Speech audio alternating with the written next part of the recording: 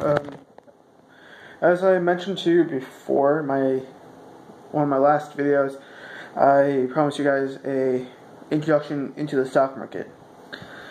So here it is. This is the introduction, I guess you can call it.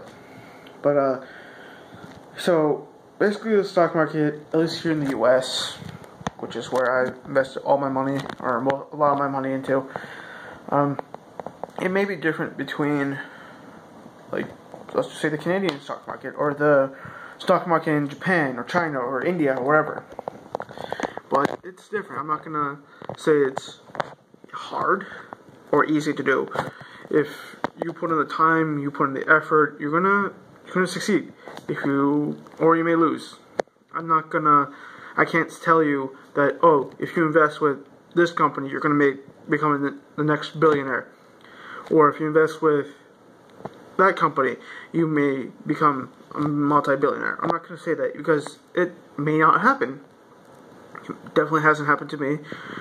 But at the end of the day, it's just like, it's a good supplement to your salary that you're making every year. Alright, so according to the Bureau of Labor Statistics, which is part of the Department of Labor, if you play on the stock market for, let's just say, the entire year, put all your time into it, everything, average salary is $90K. Average salary. Which is pretty good, actually. Not bad. But, like, I'm saying it's a good supplement to your salary, mainly because, let's just say you work at a 9-to-5 job for most of the year, let's just say at Boeing. I don't know. That's the first thing that came to my mind. They're not a sponsor, so don't worry. But let's just say you work 9 to 5, you make $80K a year. Again, not bad. This is for like an engineering job, let's just say. And you make $80K a year, and then you put like some money into stocks. That $80K could become, let's just say, $90K or $100K or something. Where, like, it's like that. I'm not saying you shouldn't do this full time. If you want to do it full time, you're more than welcome to, but I'm not gonna recommend it, mainly because especially if you have like a family or you're trying to get like established in life, I don't suggest like doing the stock market 24/7. I really don't recommend it. But like I said, if you want to do it, that's up to you. But the stock market is very easy to understand. It's not like what other people say or do or anything. It's like, if the stock market goes up, that's good for you. Excuse me. If the stock market goes down, that's bad for you. That's it.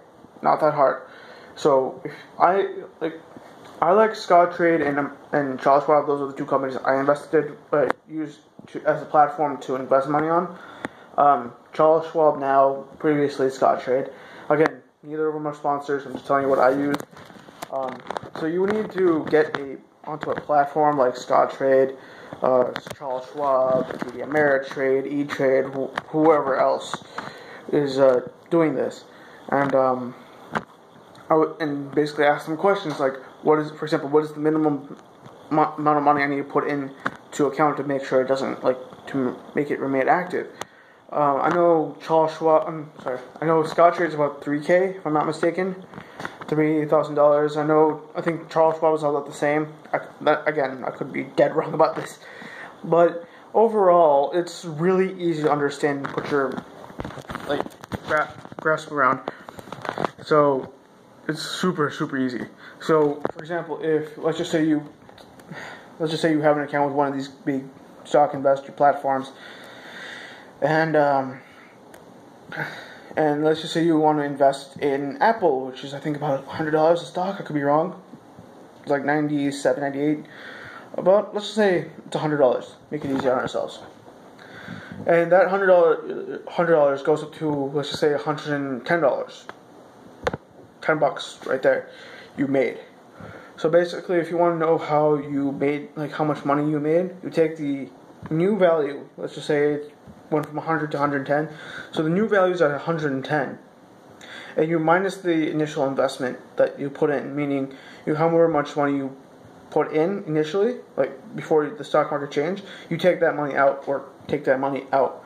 So, for example, if you put in $100 into Apple and buy one stock at $100, and that stock goes up to 110, you basically make $10. That's it. But on the other hand, if that $100 in that stock goes down to, let's just say, 90, you lost $10. So it really depends on what you want to do. You can do either short-term, long-term, mix. Again, it depends on you as the investor. I like to do long-term. That's just me, though. I know a lot of friends who like to do short-term, I know some other people who like to do mixed. I have a good friend who I introduced to the stock market. He does something called CDs, which is certified of deposits, which I will explain in another video sometime next week or whatever. But it'll be one of the later videos in this playlist. So it's really easy to understand. So this is the introduction. If you have any questions or comments, leave it in the description box below. Please subscribe, like this video, everything. Please leave a comment in the description or in the comment section below, and if I could do something different, if I could improve this videos, let me know. Alright, have a good one, guys.